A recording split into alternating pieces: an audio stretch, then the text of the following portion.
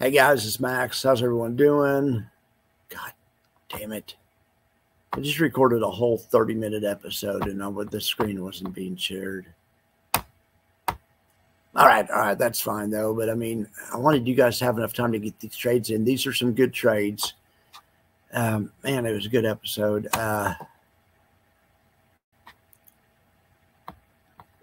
All right. Well, we just went over the kind of the philosophy of the loaded dice trade, which is just a risk reversal, which is a trade that's been around for a while. We've stolen it off Jay recently. He's been doing it in Alti.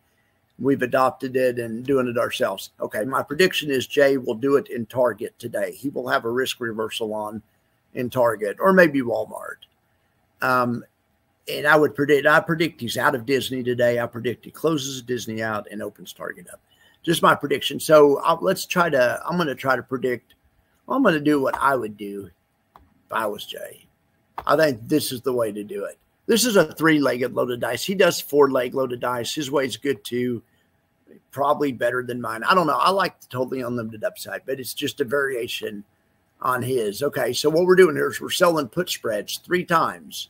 We sold we're short the 142 puts, but we're long the 136 as a hedge. We did that for a credit. If we didn't have this, think of it as 2 separate trades. We did it for a credit of $330 for these 3 options. So we earn that the second we do that, the second we hit send on our phone.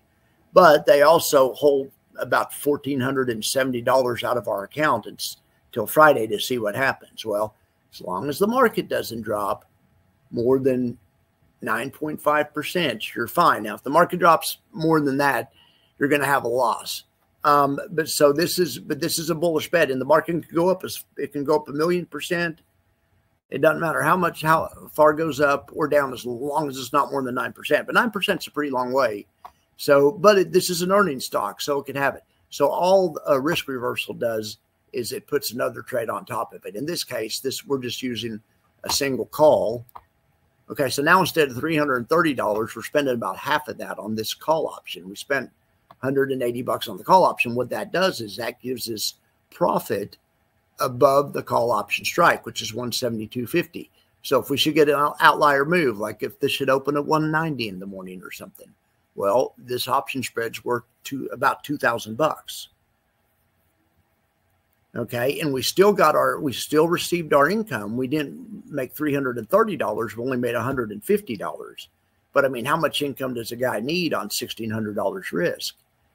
I mean, you know, it's 1 week, so 10% in 1 week is pretty good. Also, 9 or 10% will work. I mean, we'd obviously like as much as possible, but when we make this compromise, we can still make a gigantic income and still be along for the ride whenever there's an outlier, you know, earnings beat, which happens sometimes. So I guarantee you, Jay will put on something like this. He'll probably have on, I called it Jay style. He does loaded dice a little different way. He'll have on two options over here on this side. Oh, that's why it's wrong. Hang on. I'm trying to predict what Jay will do. If he just smarten up and just drop one, he could just drop, he just has to do one less over here on the bullish side, and then you can have unlimited upside. But let's see, I'm thinking that Jay does something like, it'll be something like this. I mean, yeah, it'll be something like that. All right, save trade, override existing trade. Okay, so this is back to editor. This is Jay. This is the way Jay he uses 4 legs to do risk reversal. But anyway, his way, he has capped upside. My way, there isn't. But I'm not so sure. Maybe his way isn't a little better because he gets to his max upside a lot faster than I do. I never get to my max upside because it's not maxed. It can go as far as it wants. So I don't know. It's 2 different philosophies. I guess him and I'll have to hash that out in a few days. Anyway, so he'll have on something like that. I'm going to share. I did it a bullish way. Now, the one thing neither Jay or I or anyone else knows is Target going to hit earnings. It's going to be a big outlier up, or they're going to miss earnings, and we're going to have a big outlier down. So we have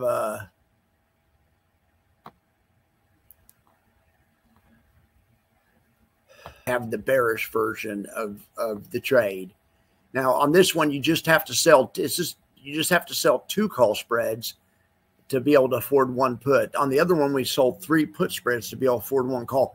Well, because of the call skew in this stock, we can do it this way. Well, in any event, so what you're doing is this is a bearish bet on Target earnings. And what you're really saying is, hey, Target, this can't go up more than, this goes higher than 166.34 Target, which is about 6.5% from where it's at now. This is going to be a loser.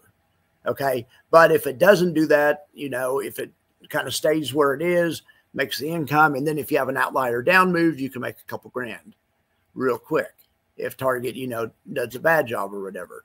So this time I will save this one is, let's see, TGT loaded dice. And then let's see, I'll put this one bearish. All right. So I'm going to override existing trade. Yeah. All right. I'm going to post both of those. Let's go through here and look at some other risk reversals and some other trades I've shown you about in previous shows. So on Friday's show, we looked at a way to play the dip in the SPY. Date created, active, J-style, TGT. Yeah, loaded dice, bullish trade on the SPY. So the scenario was that the SPY pulled back into the gap created by the Trump victory. And, you know, and I was going to say, well, this was supported and the bulls will probably buy and it should shoot prices bullishly out of the gap. So how can we play? And this was Friday. So how can we play? What's a safe way to make a bullish bet on the SPY? Well, you could do it this way, and it doesn't matter if you're right or not, because the SPY could even go down as long as it doesn't go down too much.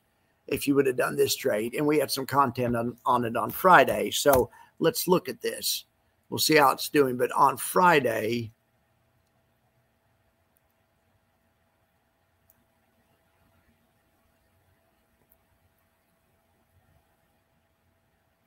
all right, on Friday, the SPY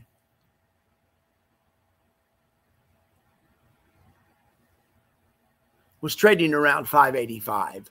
Okay, so and at that time, this line right here represents how far the SPY can pull back before we lose money. This is the break even, and this is Friday on the chart. So, but we just need this line, you know, to zig and zag all it wants, but not to, if it does zag under there, to zag back above by Friday. So you can see these have a huge advantage in your favor because that's a pretty big buffer. Not to mention if it happens to do what we think, and if it happens to go up, you know, let's say it goes to 605, and that wouldn't be the craziest thing, how it's been acting lately. Let's say it goes to 605. Well, at 605, this trade's an $1,100 winner.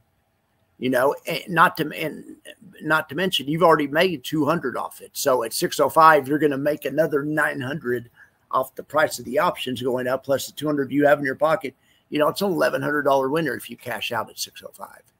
You have $1,100 extra dollars. So that would be a nice job. It's a decent way to play a bullish opinion. Also, from 585, where it was at when we put the trade on, the buffer was let's see, 0.5 to 1.8. It was about a 1.3% buffer. So you have about a 1.3% head chance on the market.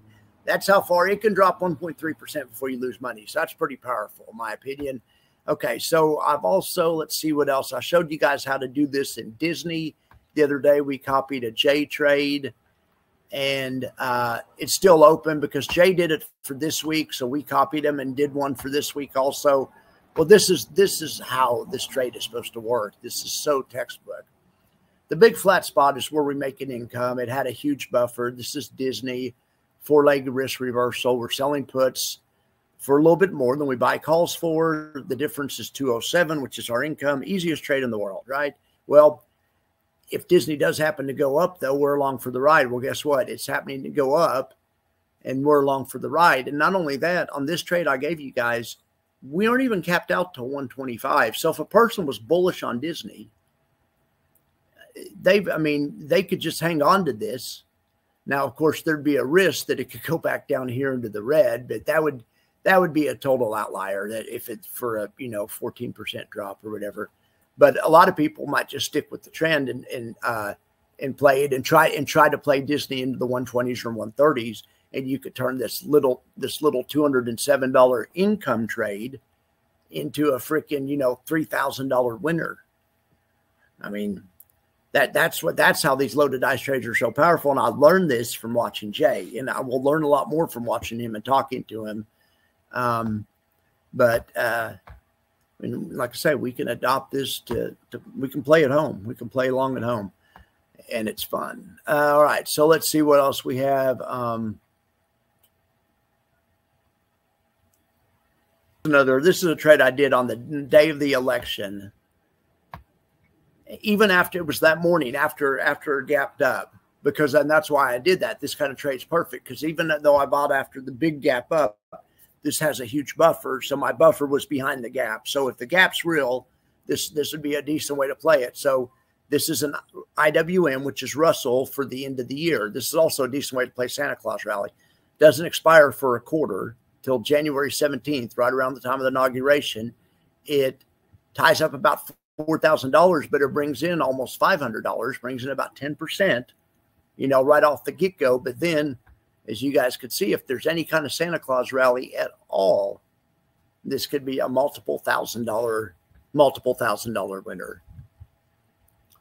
And I think I don't know if we had content about that as well. But anyway, we're going to keep having content on risk reversals. It's not all just about risk reversals either.